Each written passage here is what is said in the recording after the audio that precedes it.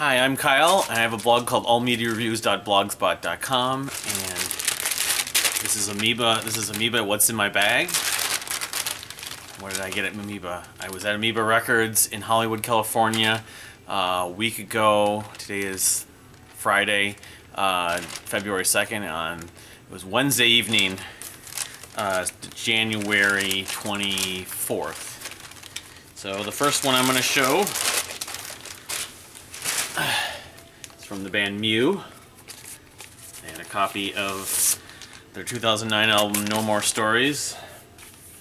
Really the first album they made that after I was a fan. This is, I think, an original pressing actually that I got here. Very cool artwork. And the story behind this, reason why I never picked this up on vinyl is I wasn't buying vinyl when I first discovered them, but yeah, and then I passed up on it many times, and then I couldn't find it, so I was really happy to finally see it at Amoeba Records in Hollywood, California. My wife and I were in town to see Michael Nesmith of the Monkees, do a show at the Troubadour, so we made the trip out there. I'm from Minnesota, of course. As far as No More Stories, which is a short title, it's a longer title would be, as you can see, I'm going to hold the whole thing up there for No More Stories are told today. I'm sorry they washed away. No more stories. The world is gray. I'm tired. Let's wash away. I believe that's what it is. It's close to that. It's a sweet record, a double album, as you can see, a double vinyl at least.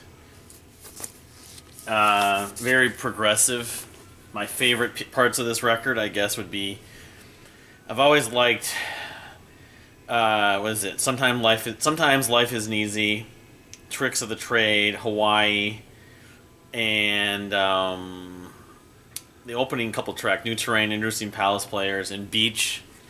But it's really a suite, so I kind of almost, I don't know if I would compare it to some other albums that are full suites, but it is almost like one more song, so it's like No More Stories with the song. So Mew are a band, of course, from Denmark.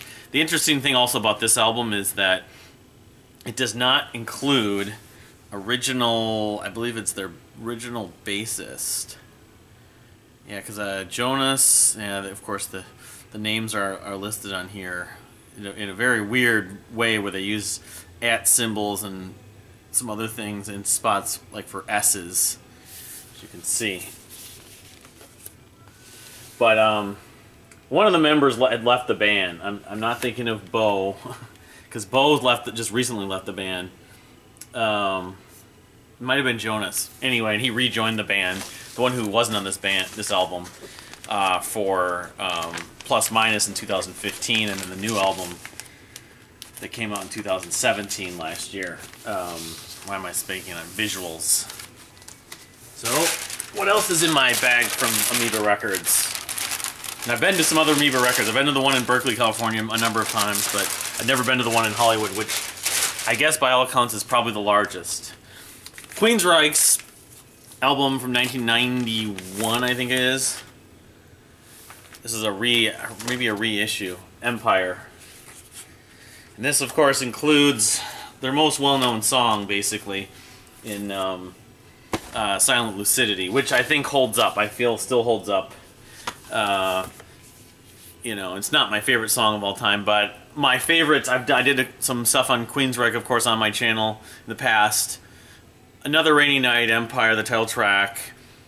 Anybody Listening is a favorite, and the Best I Can, Della Brown. Every song on this album is very good. It's not as progressive rock oriented, it's more song oriented, but it has enough twists and turns. This particular issue is a clear vinyl, like whatever, 180 gram heavyweight.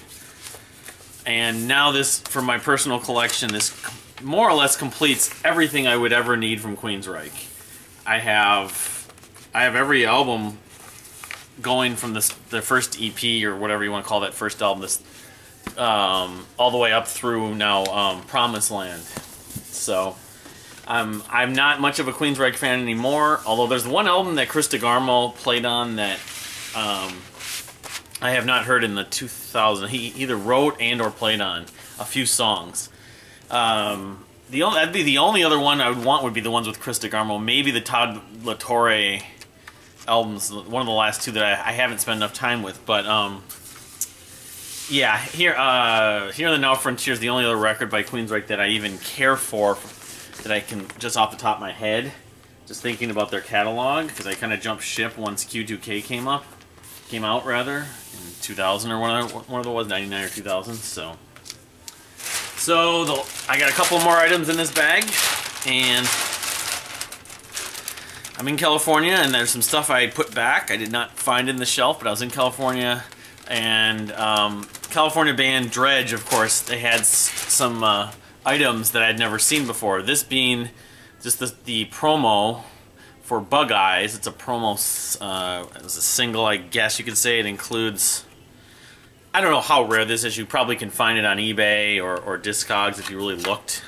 But it's cool to own, since I'm a huge fan of Dredg from Los Gatos. And actually there's some news about Dredg. But and then this promo sampler, Excerpts from Leitmotif, which looks kind of like just like a CDR. This came out probably in the late 90s.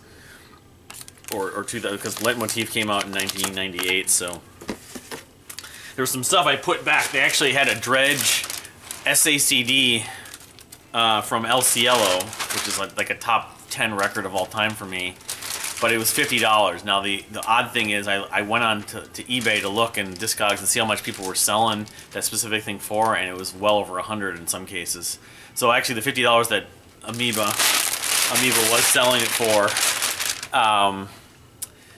it was actually not too bad, but my counter argument to that is that when am I going to ever be able to listen to it? I don't have an SACD player, so I kind of wish I would have bought it, but if it would have been a little cheaper, it would have been like 20, 25, I probably wouldn't have been able to pass it up. But yeah, I hope to make more trips to Amoeba, maybe the one in San Francisco, but that's what's in my bag for allmediareviews.blogspot.com. My name's Kyle, and thanks for watching. And check out all the What's in My Bag videos that Amoeba makes as well.